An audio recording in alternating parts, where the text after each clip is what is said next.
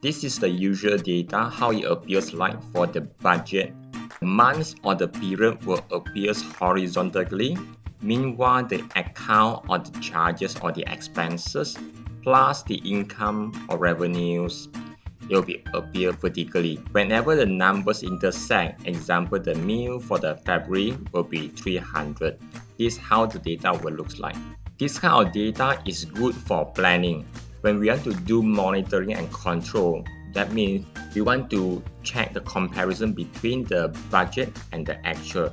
Usually people will go and add a column and start copying the numbers from the actual and copy one by one. Besides that, they will need to add one more for the variance. Maybe they have one more for the delta, means for the percentage of the variance. This kind of work, it could be very tedious and it could be time consuming. Without doing all these things, we are able to do something different by using Excel effectively. Let's see how it works.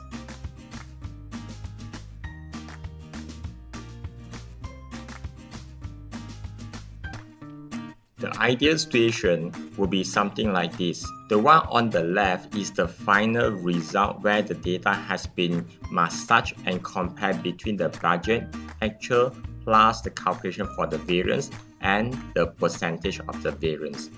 Now what we can see for the January bank charges, we are budgeted for 800, which is the same as per the table or the data on the right. If I change this one to 1000 and I save the file, I go back to the Excel file on the left, I just need to right click and refresh.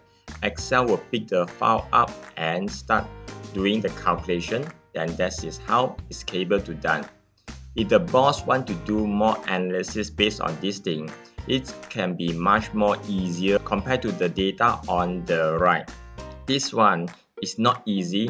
Example, the boss may ask, I want to know the variance for all the months, or I want the variance for all the account, or I want the cumulative, or I want some other changes. So this kind of approach on the right, it will be very difficult. When we have massaged the data using Excel, it will be something like this. This is much more easier. Let me show you how this can be done easily. We are able to use the pivot table to do further analysis easily.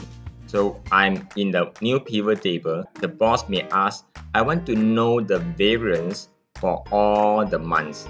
This is only 9 months data.